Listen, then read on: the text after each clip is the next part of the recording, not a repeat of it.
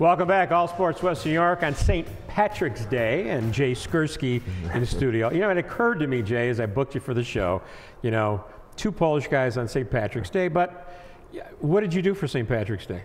I didn't do a darn thing. My wife walked in the parade, and I was going to bring the baby if it were a little warmer, but it was a little chilly. You have a baby? We do. Yes, he just turned one. Can you believe that? Yeah, well, you've heard me say this. I'll say it one more time. Fittingly on St. Patrick's Day, that kid's been photographed more than the Kennedys. That's okay? Great, yeah. But let's go to the Buffalo Bills. Sure. The Buffalo Bills, they have been very active in free agency. And Rex Ryan, the latest signing is, and as we're talking about this, I mean, you know, they're going to just address their tight end situation. We assume Clay from Miami is the guy, but Percy Harvin from the Jets, who it's been well documented, has been a pariah in the locker room. Every team he's been at has been happy to see him go. What's he going to bring to the Buffalo Bills? Well, I think, you know, the first thing that he's going to bring is a presence in the slot. I think that's the position that he's going to come in. He's going to be the third wide receiver, joining Sammy Watkins and Robert Woods. And listen, when Harvin is healthy, he has proven that he can be an explosive player. That's part of the problem, though, is that he hasn't been able to stay healthy the last couple of years. And the other part of it is it's only a one-year contract. There's minimal risk involved with a one-year contract. If it doesn't work out, they can move on.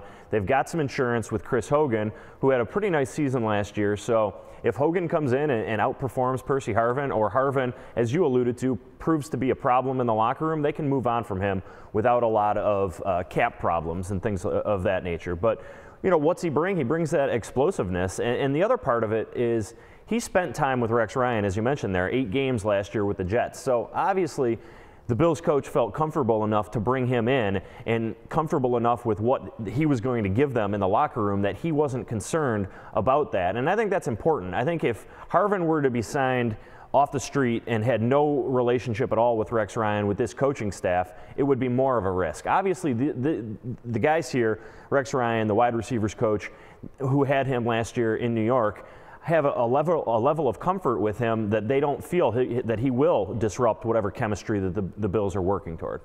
Well, you know, I had an interesting argument with a friend of mine Friday night in an adult establishment about chemistry in the locker room, and this individual felt that it wasn't important, that they've had great chemistry, but they haven't had great teams. So you bring in Harvin, you bring in LaShawn McCoy, whose nickname Shady is because of his sometimes moody disposition, and you bring in Incognito, he is the poster child for bad locker room behavior. I guess Rex Ryan, it's all about what they do on the field and not what they do in the locker room. Well, and Doug Whaley, too. Doug Whaley has shown a propensity to take on players like that, perceived character risks. That hasn't worried him in the past.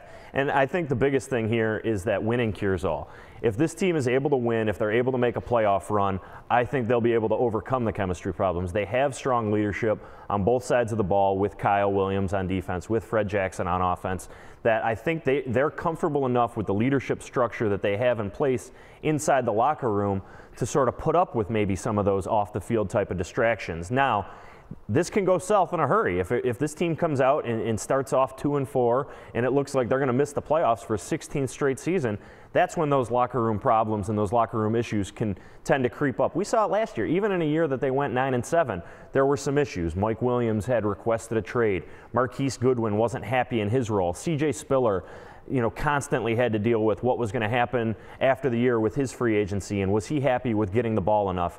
Especially offensively, it's very easy for that kind of thing to become divisive because guys want the ball. And, you know, you look at the playmakers that this team has now: LaShawn McCoy, Sammy Watkins, Percy Harvin, Robert Woods. These are all big personalities, maybe Watkins to a lesser extent, but they're all big personalities. They're all going to want the ball. And if they don't get it enough, how does that create a problem? It can, unless they're winning. If they're winning, then most of the time those guys are going to find a way to stay happy.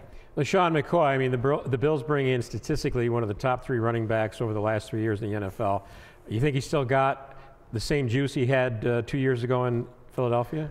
Well, even on his down year last year, it was 1,300 yards. That was a better year than C.J. Spiller's ever had in the NFL. So we talk about LaShawn McCoy having a down year, and I asked him about it. He kind of bristled and said, you know, I still finished third in the league in rushing, and he did. And to his credit, I think he's one of the 2 or 3 best at the position. You know, he's at the age 27 now where traditionally running backs have hit their peak. Has McCoy done that?